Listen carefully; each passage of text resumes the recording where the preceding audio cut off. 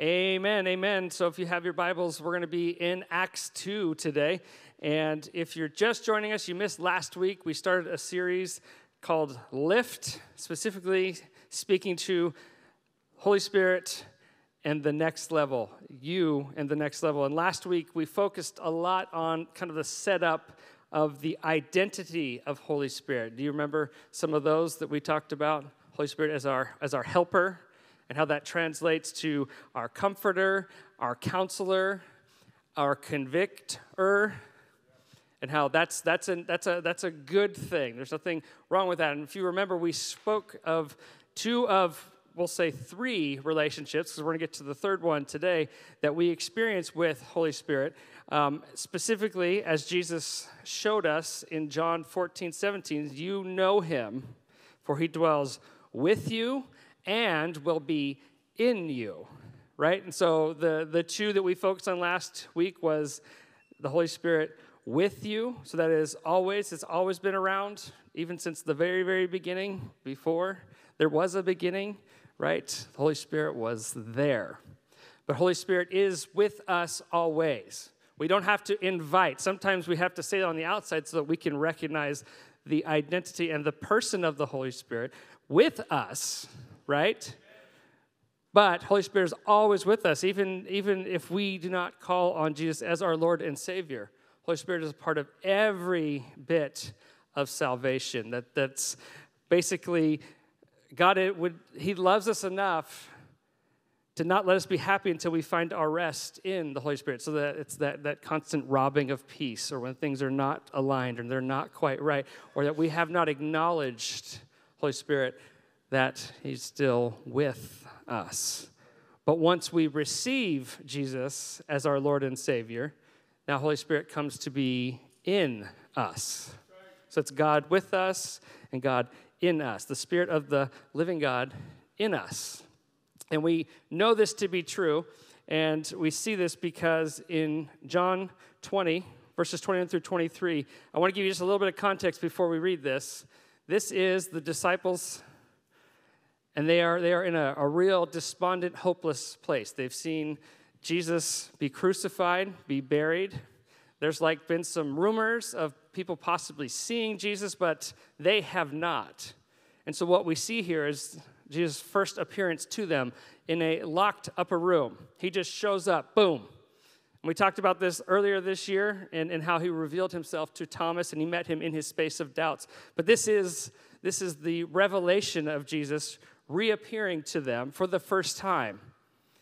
And as he pops in the room, he says this, verse 21, Jesus said to them again, "Peace be with you. Peace be with you. As the Father has sent me, so even so I am sending you." And when he had said this, he breathed on them and said, "Receive the Holy Spirit. And if you forgive the sins of any, they are forgiven.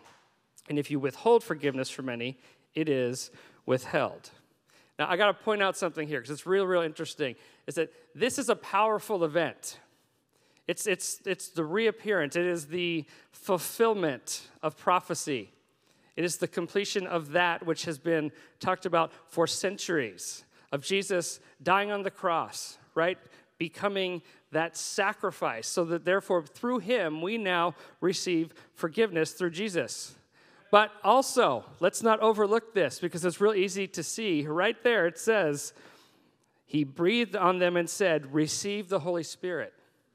And so through the forgiveness of sin through Jesus Christ, Jesus then also imparts the Holy Spirit. That's powerful. Powerful. But here's the thing. That's not an empowering event. And there is a difference.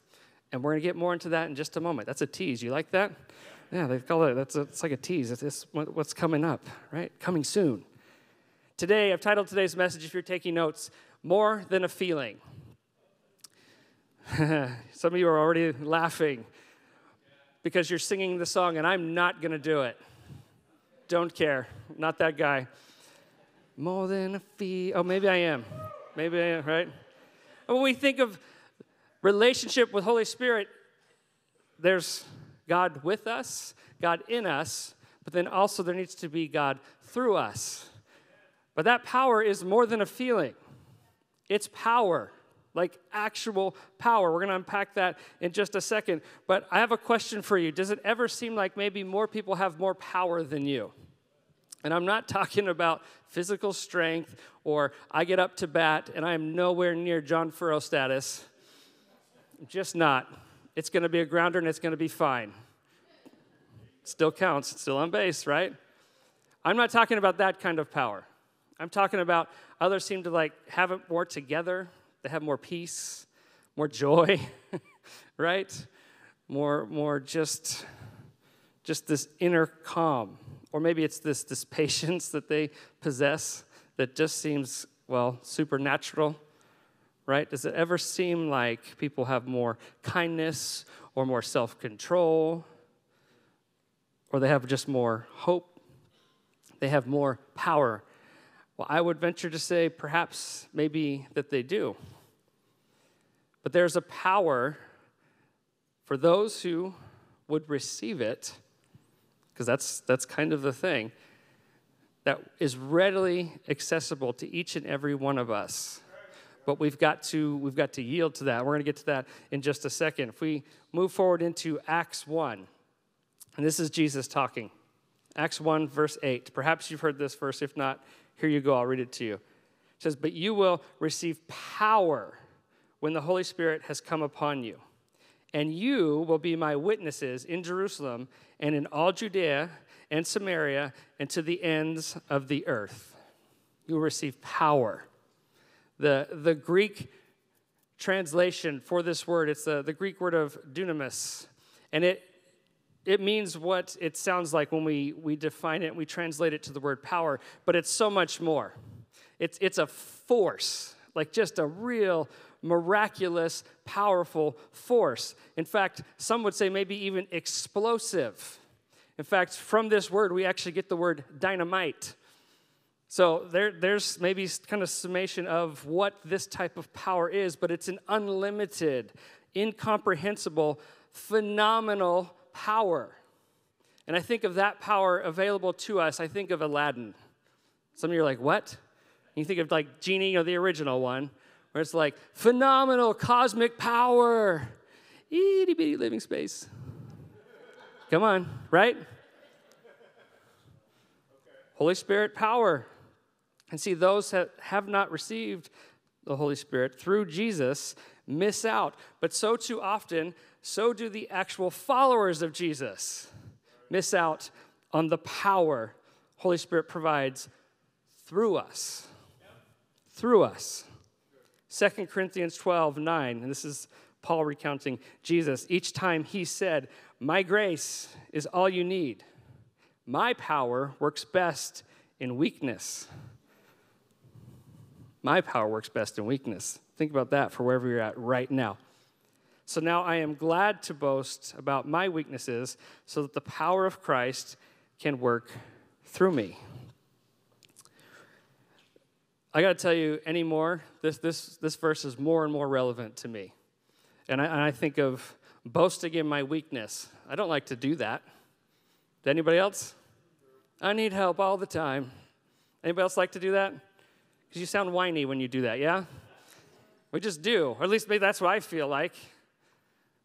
But like there's so much anymore. I just can't figure it out. I just can't make it happen. I just can't get over this. This is not in my notes, but I just felt impressed upon. Saturdays can be kind of a thing for me. It's supposed to be a day of rest, and we hang out with family, and we try to be intentional, not to do a whole lot of work. But then, like, Saturday nights, it's just this thing just wells up, and it's like, okay, tomorrow, here it is. Sunday's coming. And sometimes for the minister, that's not a good thing. It doesn't mean I don't look forward to seeing your faces, because I do. But if we're talking about boasting in weakness, there are so many times I'm sitting there before I come up and go, I don't got it. God, I don't got it. I guess you're just going to have to do it. See how silly that sounds? That's a refusal from the very get-go to actually yield to the power that's readily available inside me. The power of the living God. See, living by the power of the Holy Spirit doesn't mean that life gets easier. It doesn't. It means I have what I need anytime I need it to go through it. And here's the thing. That may not look like what I think it should. But I have everything I need because I have God in me. Holy Spirit in me. So what do we do in these moments, in the fire in the refiner's fire? Well, you have to fight fire by being on fire. Fight fire by being on fire. I want to take a small deviation here and get kind of nerdy on you. Have you heard of these things called the mega fires? No? Just check out the news. Anytime you see a fire burning out of control, any place in the United States, literally any place, especially California or some of those places like the northern parts of the country where there's a lot more forests, and they, in recent years, in modern times, what would used to be considered a rare occurrence of a fire burning of up to 5 million acres, it's now not uncommon to see fires that can burn up to 1 million, 10 million. That's 10 is more than 5. And so let's go with that one. A lot of fire and a lot of acres, a lot of things being burnt up.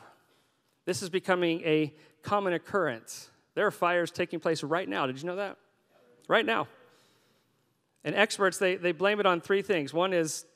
First is drier climates and drought conditions that have built up over the years. We also see that people are living closer and closer now to fire-prone areas, therefore making themselves further at risk and, well, let's just be honest, adding more potential fuel to these fires. But the third one, and this is the one that's the most interesting to me, is that we've gotten too good at fighting fires. Now, wait, what? What are you talking about? Well, it's actually, believe it or not, it's actually natural for a forest to have a fire about every 15 years because it burns up all of the debris, all the leaves, all the whatever it is, the trees that have fallen down that would be considered fuel for a fire so that they don't rage out of control. And what we've done is that we've rushed to put them out so that now this fuel just actually builds up. It becomes a thing where now we're just actually setting ourselves up for an even greater fire because there's going to be too much to burn. Isn't that interesting? Where am I going with this? Glad that you asked. So the solutions, and I'll get to it in just a second, the solutions are we have to stop running to every fire and put them out, or we could have what are called controlled burns. Have you heard of these? Where we'll actually, fires that are intentionally set and monitored to make sure they don't rage out of control so that when a fire does come, it doesn't have as much fuel. And we wouldn't set those things and see these mega fires going on. Today, we are seeing more fires of sin and spiritual mega fires than ever before.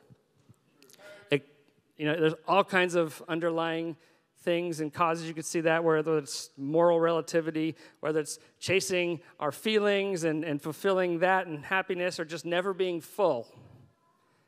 The results of these are spiritual fires. So that you see lives are being destroyed. The suicide rate is greater than the murder rates nowadays, an epidemic of cutting and people just doing this so they can feel something, or that's fires of substance abuse or sexual commodification, the loss of identity, people slipping into eternity without God. Spiritual megafires. And we need to be set on fire to combat these fires. The language of fire, you've heard, I want to receive the fire of the Holy Spirit, finds its root within where I told you to go, and that's, where was it? Acts where? 2, thank you. For those who were listening, who are there. I know online community, you were already there, and that's wonderful. And I want to read to you verse 1. It says, when the day of Pentecost arrived, they were all together in one place. So just pause there for a second. To set this up, Jesus has ascended. He has commissioned his followers to go, therefore, and make disciples, baptizing in the name of the Father and the Son and the what? Holy Spirit. Yeah. And so that's happened. They're meeting, they're praying, they're up in this room. And then verse 2, and suddenly, there came from heaven a sound like a mighty rushing wind, and it filled the entire house where they were sitting, and divided tongues of fire as it appeared to them and rested on each of them. This is the empowering event that we were talking about. So Jesus gave the Holy Spirit to them, a powerful thing, but they were not empowered by the Holy Spirit. It is now from this point, the baptism that the Holy Spirit has fallen upon the followers, that now the power of the Holy Spirit will be going through them, and they will be living by this power. Did you know that today is actually Pentecost Sunday? I wish I could say, I'm going to be honest with you, for all the strategizing and planning that we do with the message playbooks and things like that, I wish I could say I knew we were going to land on this message on this day. And guess what I found myself doing on Monday? Wait a second. Siri, when is Pentecost Sunday? Oh, it's May 19th, 2024. Well, that's incredible. Holy Spirit knew. I got goosebumps just now. See, if you think anything is an accident, even when you plan and plan and plan, no. You were supposed to be right here, right now. Or if you're listening to this message at another time, this is when it is.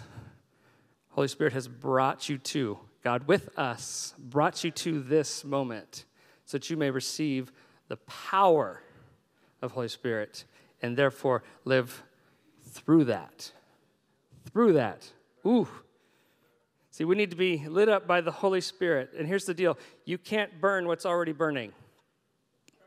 And so when we go through these fires and these things, you can't burn what's already burning. You may recall last week we talked about the power of the Holy Spirit, and I used the illustration of the shuttle and how that was an example of explosive, not exploding, right? It's that focused power.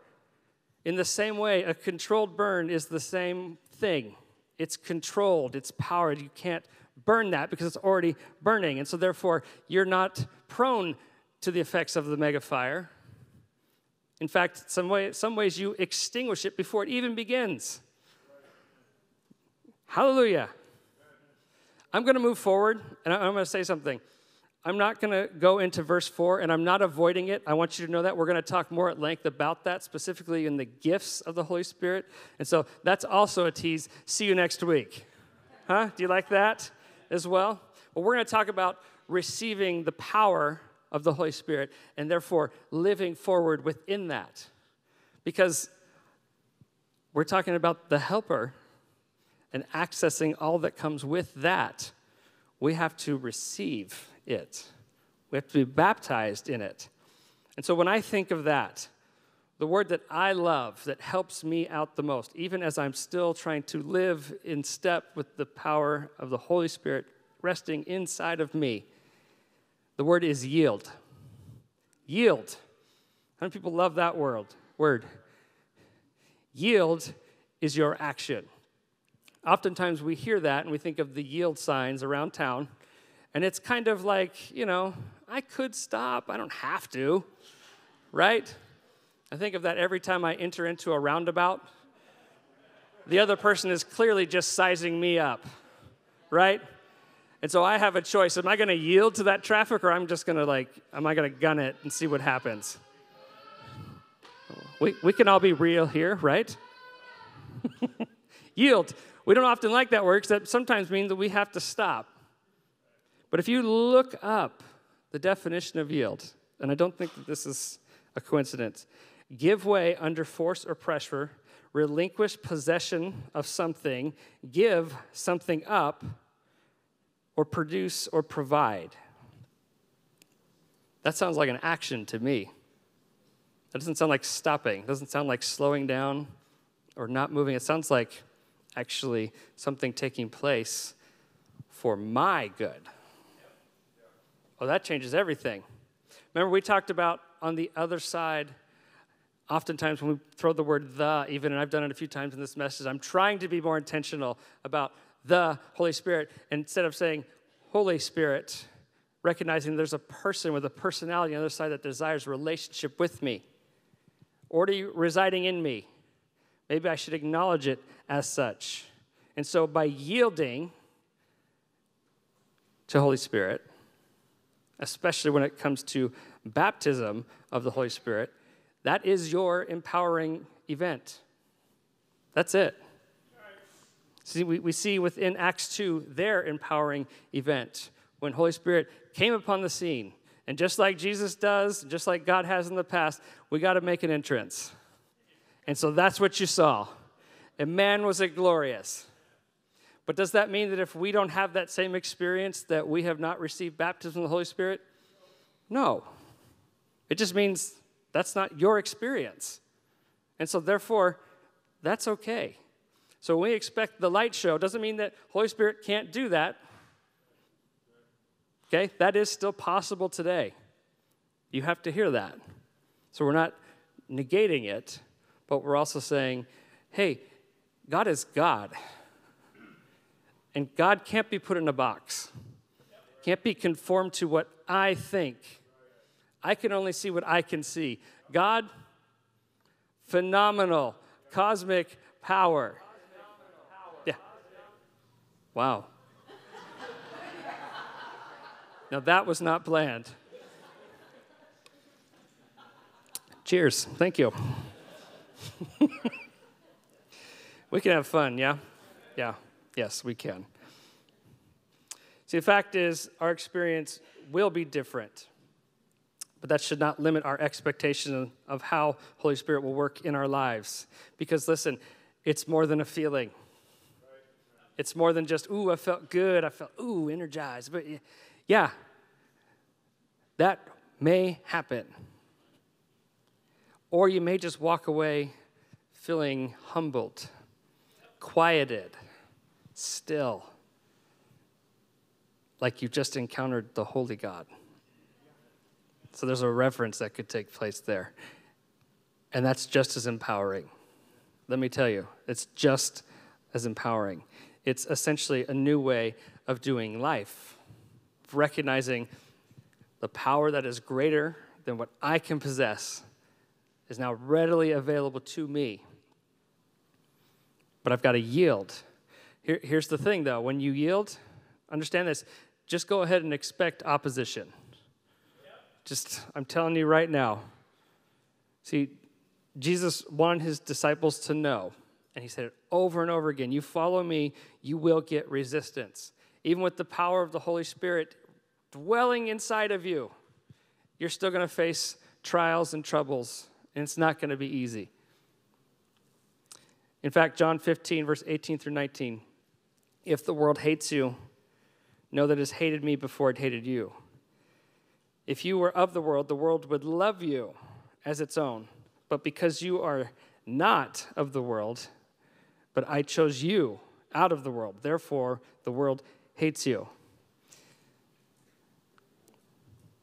There's something about knowing in advance that something is going to be difficult. It's almost like setting your shock absorbers, right, for the rough terrain that's ahead. And so when we say, I want to receive the power of Holy Spirit, the baptism, just know, once you do, you're going to get tested.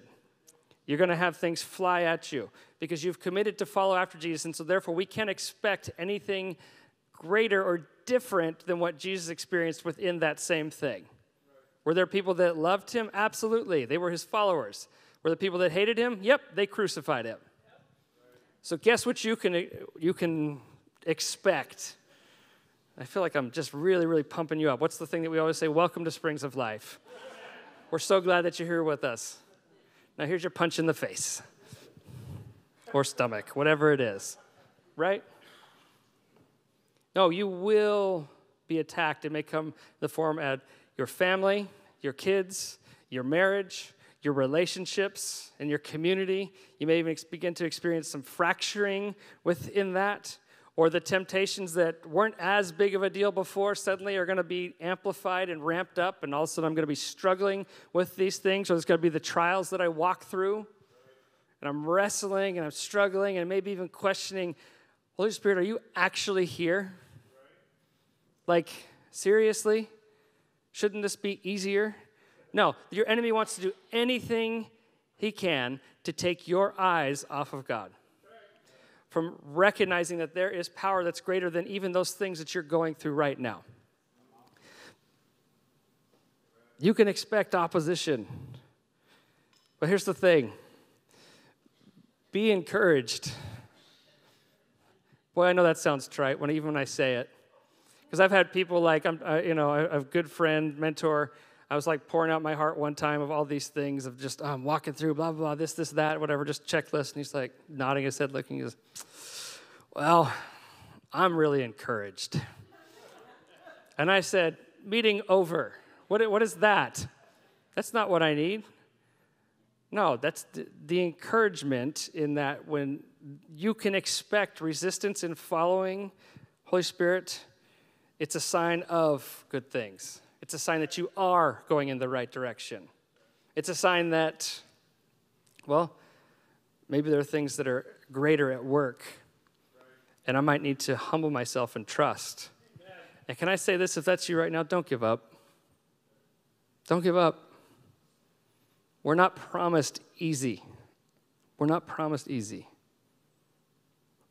Romans 8:26, likewise, the Spirit helps us in our weaknesses. Helps.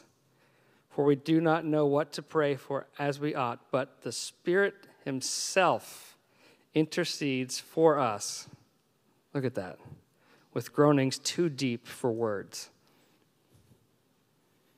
The Spirit helps us in our weakness. Expect the resistance. It's going to come. But in those spaces, more than ever, we ought to lean in and recognize power of the Holy Spirit dwelling inside us. I found this quote a while ago from Pastor Craig Rochelle, and we've mentioned him before, but he said, we are often weak because we haven't bonded with what makes us strong. And so how do we experience this empowering event? And last point this morning, if you're taking notes, is we need to give Holy Spirit a home. Give Holy Spirit a home. Now, that sounds counter to what I just said. You've already got Holy Spirit dwelling inside you because you have received the power, you have received Jesus as your Lord and Savior, therefore, Holy Spirit residing in me, right? But there is a difference between a house and a home, isn't there? In fact, I often think and I'm going to offend some of you who love camping, this is just why I'm not big on camping. Because it's a house or a tent. Some of you an RV. But that's not a home, right? At least not to me. I mean, if camping was so awesome, then why are all the bugs trying to get inside my house? That's Jim Gaffigan. I can't take responsibility for that one, but, I mean, think about it, right? There's a difference between a house and a home as a space that I occupy or a space that I actually live in, that I reside, that I dwell. And a home for Holy Spirit is a cultivated relationship. It's the recognition that, no, you are there with me. You're in me. You go where I go. And that power is available in any space, in any circumstance, in any trial and tribulation, in any celebratory triumph. You are there. And so, like any relationship, I have to, if I want it to be a good one, I have to invest in it. I've got to, and that equals time.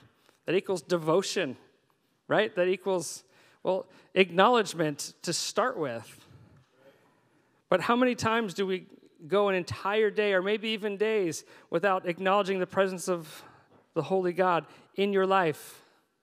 When you're wrestling with addiction, when you're lacking in self-control, when you're wanting healing, or when we're worrying, we're fearful of what tomorrow will bring, or what even the next moment is going to take place, or we've forgotten who we are in Christ Jesus. Or we're just looking for direction, so we're trying to seek it ourselves and trying to find ways to find peace in the ways that I can find it, and not actually leaning into the fruit that can come from relationship with Holy Spirit. And so I'm missing out, therefore, on joy and ultimately losing hope. Losing hope. And I would ask you, do you want the power of Holy Spirit in you working through these things? I do. We've been renewed and given new spiritual life. That's an amazing, powerful thing. And when we deny the empowering of the Holy Spirit, we are denying the new life that we have been given. It's just as simple as that. It's coming up short. And so we have to give Holy Spirit a home inside of us. We have to yield to that power. We have to recognize that there is a greater power, and we have to receive it. We have to receive it. Ephesians 3, verses 14 through 19. I know it's a bit of scripture, but please listen to this. For this reason, I bow my knees before the Father, from whom every family in heaven and on earth is named, that according to the riches of his glory, he may grant you to be strengthened with the power through his Spirit in your inner being, so that Christ may dwell in your hearts through faith, that you, being rooted and grounded in love, may have strength to comprehend with all the saints what is the breadth and length and height and depth, and to know the love of Christ that surpasses knowledge, that you may be filled with all the fullness of God. Filled with all the fullness. Some translations say the completeness or the abundance of God. Think about that for just a second, especially in these spaces where we feel like we have lack, where it's just not enough. I want to give up. No, filled with the abundance of God. It says more than I actually need. Think about that. How do we get that? How do we get that? We have to yield. We have to receive the baptism, the filling. I mean, you name it all down the list. Yield to the power and say, I want that. I want to acknowledge. I want to take this relationship that I have with Holy Spirit to the next level. It's time to move on and to move up. Because outside of that, something is incomplete. And with Holy Spirit's power, nothing is missing. Because when there's abundance, there is no lack. Listen, it's not going to get easier. Some of us, we're going to get up, get out these doors, and it's going to hit us as soon as we do. Not going to get easier. What power are you going to operate under at that point? Yours? How far will that get?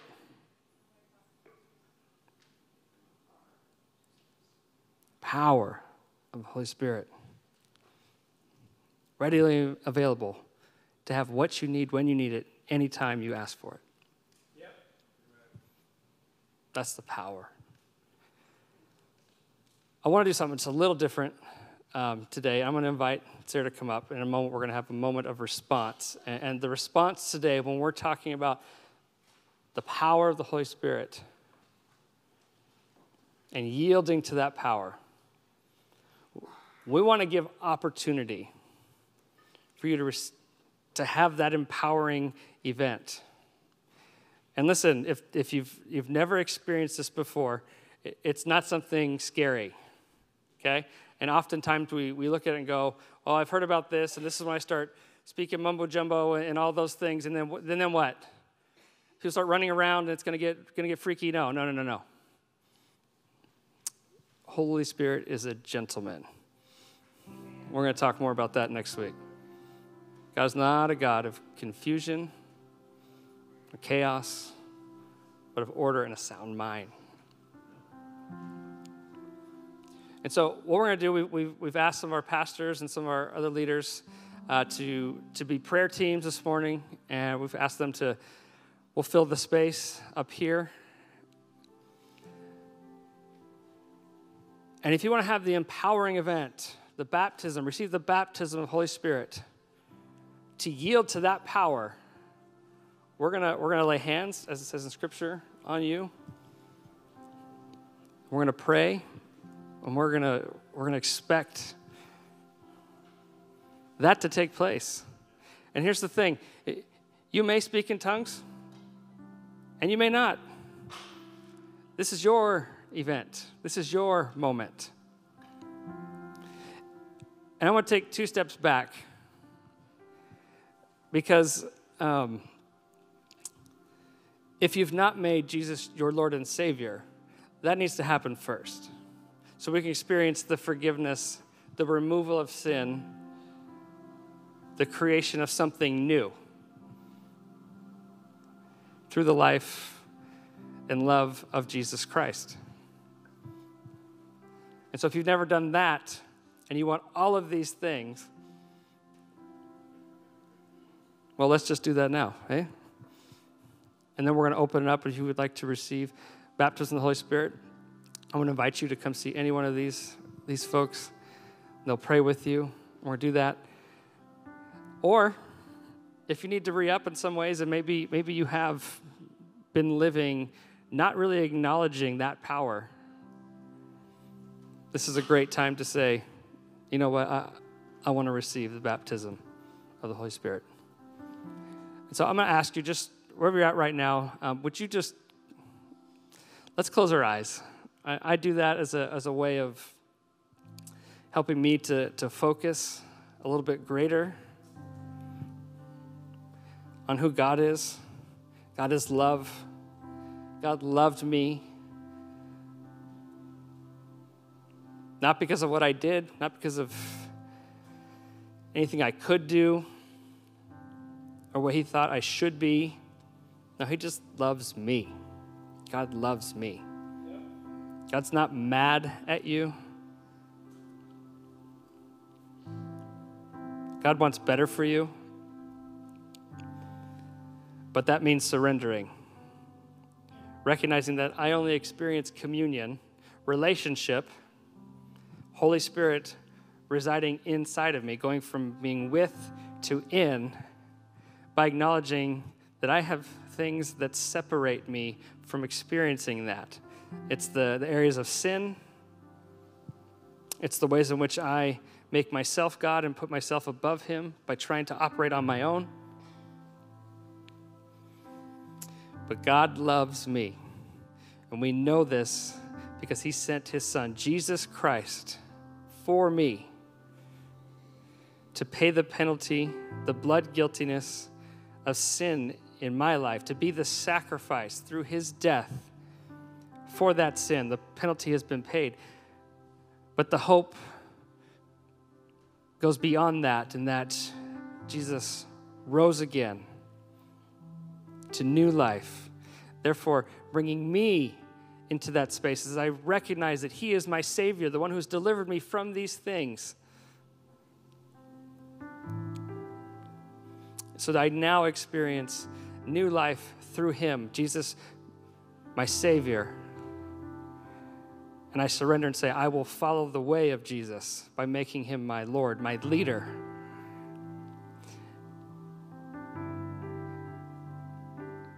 And so, God, we confess that now, that we are sinners in need of a Savior, that there is nothing that we can do to separate ourselves from our sin, to make us better, to make us pure. But we acknowledge that you sent your son, Jesus Christ, to die, to pay that penalty on the cross for our sins. And we believe that he didn't stay dead, but that he resurrected. And so that now we can experience new life with him. And we acknowledge that Jesus has given us in this moment the Holy Spirit to reside inside of us. And so, Holy Spirit, we say thank you for being there. And now in this moment,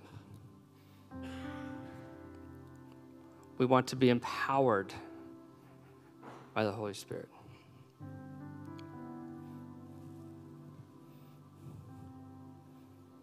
We love you, God. Thank you for this moment. Thank you that you've brought us to this place right here, right now.